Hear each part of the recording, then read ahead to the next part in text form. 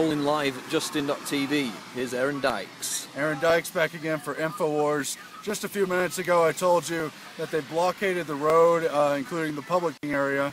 There's more cars right there, a whole bunch of them. Get those coming in. More Bilderberg arriving as we speak.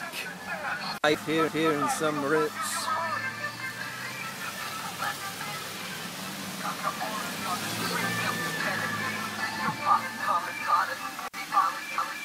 Okay, yeah. Alright, sorry, we just had more arriving. Although we've been told there's been a bomb threat, a terroristic bomb threat. They blockaded the area, including the public parking where our car happened to be parked. At first, I spoke to the chief of police for the area, and this is what the blockade like. There was police across the line. This truck, for instance, was not allowed to enter.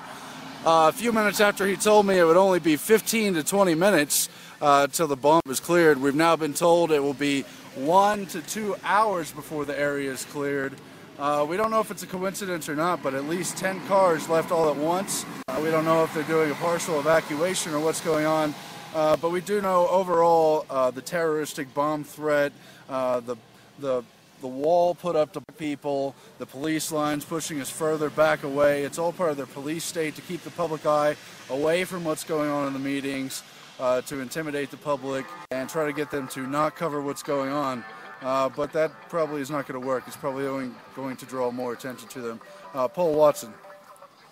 Yeah, well, you heard today about how they basically confiscated Luke Radowski's passport. Now they've virtually confiscated our vehicle because it's beyond the zone that they've blocked off due to this claim bomb threat, which is obviously complete hype, just so they can extend the perimeter of the security zone. We had a number of Bilderberg cars rolling down the hill just now, leaving, could have been some kind of evacuation, maybe they were just leaving for dinner or something else.